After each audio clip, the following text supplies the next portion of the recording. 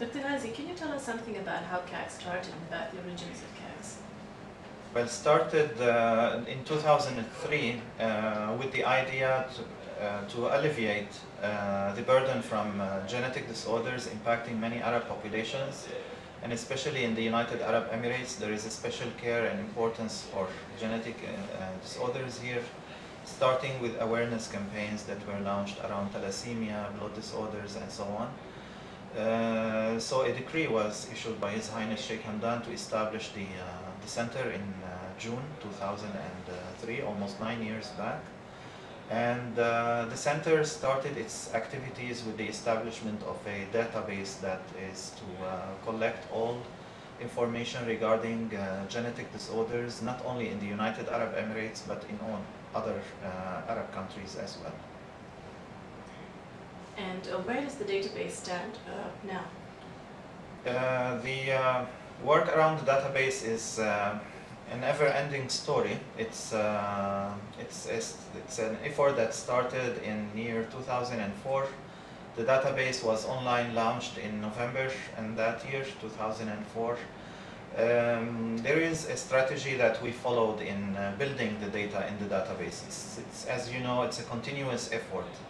And we have to have some landmarks in order to assess the progress of the database and make sure that it's up to date with all the information required.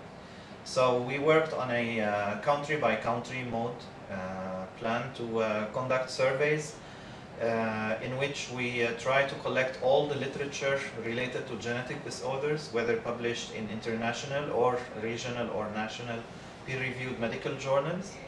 And accordingly, we completed the phase for the United Arab Emirates in year 2005, followed by Bahrain in 2006. Then we did Oman in 2008, Qatar in 2010, and currently we are doing Kuwait, which we hope we will try to end by end of 2012 or sometime in 2013.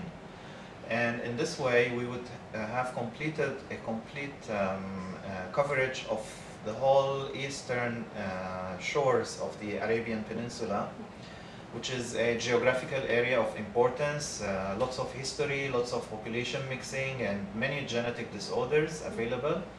Definitely information from other countries are being also updated, but not at the same rate. We receive lots of data from Saudi Arabia, Tunisia, Egypt, Lebanon, Iraq. We can name so many countries that are contributing to it.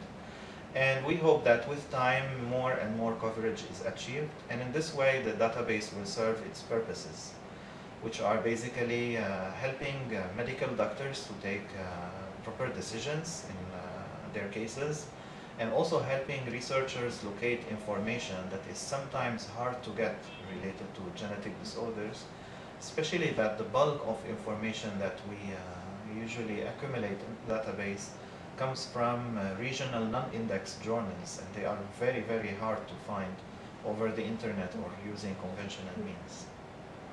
So apart from the database, are there any other projects that CAGS is involved in? Yes, definitely. CAGS gives importance to research at the same time. Since the birth of CAGS, in fact, the ideas around research projects emerged. The very first project that was conducted was applied on a Emirati family with a rare skeletal abnormality. And the researchers from the center at that time tried to focus on the clinical assessment of that disease, as well as to tackle the genetic causes for the disease. This worked out by full genome scan and assigning some hotspots that are having high probability to contain some elements controlling that disease. The project went into so many collaborations with laboratories in Europe and the States, and the project is now in its final phase. Another point of importance that the center gives also attention to is the fact that we are lacking the presence of a reference genome map for the region. We all know that the Human Genome Organization conducted a wonderful job by printing or publishing the first genome reference sequence in year 2003, followed by the HapMap project that tried to look at the differences that that can identify different populations of the world. In all these steps, Arab countries or Arab populations were missed out. And lots of efforts to try to localize genes for many common complex disorders like diabetes or hypertension failed to locate those genetic factors, most probably because of dependence on reference maps that are not authentic for the region. And since this is a communal effort that requires lots of investment, manpower or money, it would be, I mean, for CACs the best, to be the best candidate to, go into this field because of the wide relationships we have with so many labs in the region. The center is privileged to have an Arab Council in which there are 13 Arab countries represented, and members of that council are ready to perform either part or complete parts of this project. And this should be the immediate focus of the center. At the same time, we started a small idea in 2006 to organize the Pan-Arab Human Genetics Conference, but soon after we realized that the region is in need for such a conference. So we insisted on organizing it every 2 years, and now it became a landmark. In fact, in the story of this conference, we were very proud in 2011 to co-host it with the Human Genome Organization meeting here in Dubai. That, in fact, was a very important privilege. This is the first time such an renowned organization to meet in an Arab land or an Arab country.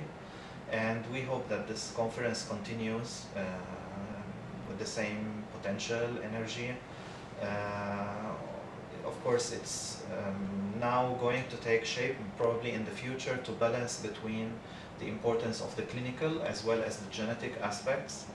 The conference is characterized by not being totally, based on invitations of speakers, but rather on competition, of abstracts, so that people can contribute. Even young scientists can be, their research can be appreciated and can go in as oral or poster presentations.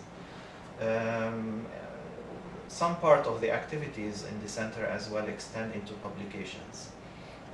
Most of our publications are of academic or scientific nature, and we would like the knowledge that we accumulate to also show to the lay people, and that's why we also address them with particular or certain publications that are aimed at the society or the community to just raise awareness, because we believe that this is the most important criterion. If you work on it hard, I guess the solution for the problems of genetic disorders, much of it will be already available. And what about in the future? What is CADS doing in the immediate future, in the next couple of years? Well, continuing on the updates of the database, that's a necessity. Even if we say that we have completed surveys in certain countries, research is ongoing and newer data are available, so this would be one of the maintenance tasks that CAGS has to focus on all the time. Probably the genome map project will take much of the near future.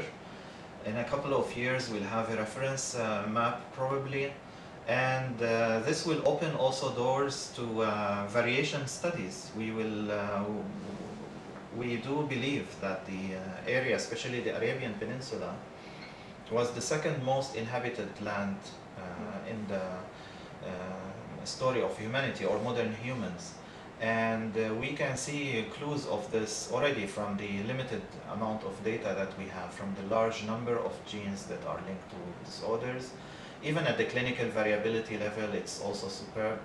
At the gene level, availability of novel mutations or many rare mutations, thought to be rare elsewhere, are so well established in here. Nothing of this is surprising us really. And we definitely believe that studying even normal variation is much more even amazing than the study of mutations related to disease. And this will keep probably scientists busy for at least 5 or more years to come.